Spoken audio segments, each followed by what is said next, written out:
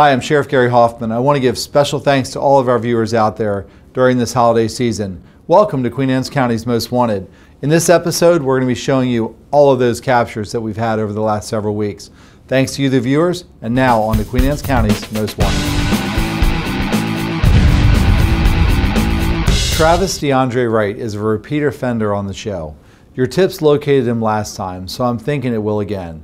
Wright is an African-American male wanted for failure to appear in circuit court on a contempt charge. He's 33 years old, 5 foot 4 inches tall, 160 pounds, with a last known address on Brittany Bay in Rock Hall. And he has 2 tattoos, the Virgin Mary on one shoulder and Jesus on the cross on his back. If you have any information on his whereabouts, you're urged to contact local authorities. Also wanted for failure to appear at a contempt hearing is Michael Patrick McWilliams. McWilliams is a 36-year-old white male. He's 6 foot 2 inches tall, 190 pounds, with brown hair and blue eyes. The warrant has an address on it of New Bridge Road near Denton. Remember, your anonymous tip could bring McWilliams into custody. We currently have 3 warrants on file for Melodie Lee Shreve. She's been charged with violation of probation on 2 controlled dangerous substance convictions and a theft charge. Miss Shreve is a white female, 36 years old. She's listed as 5 foot 7 inches tall, 135 pounds, blonde hair with blue eyes. She has several tattoos, including 2 hearts with names on her left leg, 2 hearts and flowers on her left shoulder, 2 hearts on her right arm, and Winnie the Pooh on her back. We have her last known address as Queen Neva Court in Chester. This young lady shouldn't be too hard to spot with all of these ink marks. The power of social media and the power of you, the viewer. These are arrests profiled in our last show.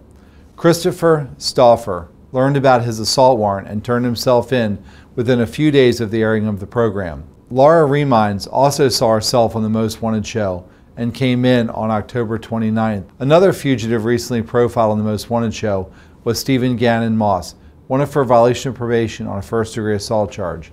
He's now sitting in the Baltimore City Jail and will be returned to Queen Anne's County for his charges here.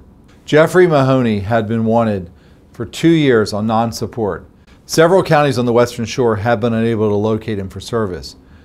Within 4 days of being profiled, he was in custody. Christopher Jackson Martella was wanted on a violation of probation charge for a controlled dangerous substance since April of 2013. By adding him to the Most Wanted, he was in custody within weeks. Carrie Ray Cruz was also arrested this week in Anne Arundel County on a Queen Anne's County warrant for a controlled dangerous substance and theft. You may also recall Aaron Atherholt as the guy with the Ford tattoo on his shoulder. He had been avoiding arrest on a couple of warrants since June. Happy to advise, he was located in Delaware and extradited back to Maryland this week. The power of social media. Like I've always said, we couldn't do our job without the help, the trust, and support that the community has given us by all of these anonymous tips. It just goes to show that by using Facebook, Twitter, YouTube, and any means possible, it's proven that Queen Anne's County is a much safer place because of those tips that have been generated.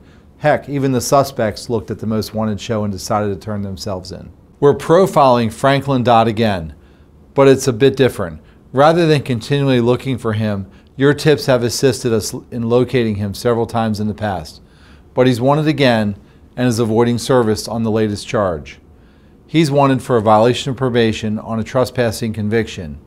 These charges stem from a continuing domestic situation. Dodd's a 46-year-old African-American male, 5 foot 9 inches tall, 168 pounds. His address is listed as Main Street in Stevensville, but in the past he's been located in Easton and Cambridge. If you have any information or you want to give us those tips again on Mr. Dodd, hopefully we can take him into custody. It would be nice to see Mr. Dodd do the right thing, walk into our lobby and turn himself in.